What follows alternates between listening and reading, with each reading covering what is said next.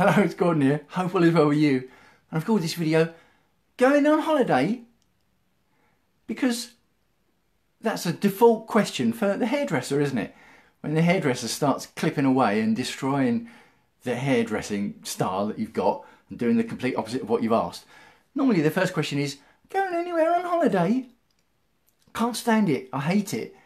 My first response is normally, what the bloody hell's it got to do with you? And it's one of the reasons that I cut my own hair. I know, you'd never tell, would you? But it's okay. It's one thing when the hairdresser does it. But I went to the dentist this morning for my checkup. And he said to me, been anywhere on holiday? Fair enough.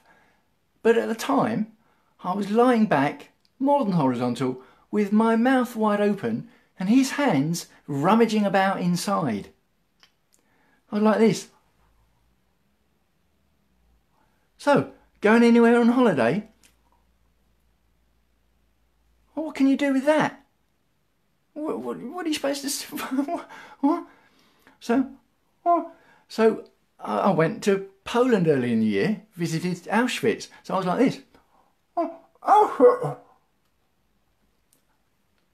Going anywhere on holiday? And then he said, pardon? Oh, now, come on.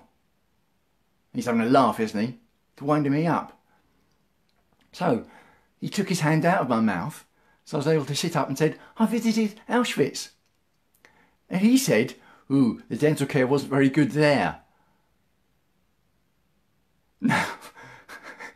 Now, he's a nice chap, the dentist, and we get on and have a laugh, which is a good thing, really. But, come on, dentists of the world, don't ask people where they're going on holiday, or if they've been on holiday, just after you've rammed your hands into their mouth. And then, to add to the fun of that, on the way back, I was walking through the park, and a load of travellers have set up their caravans in the middle of the park. I thought I'd walk around the outside. Heard a noise to the side of me, looked over to see a woman shitting in a bush. So that's my morning.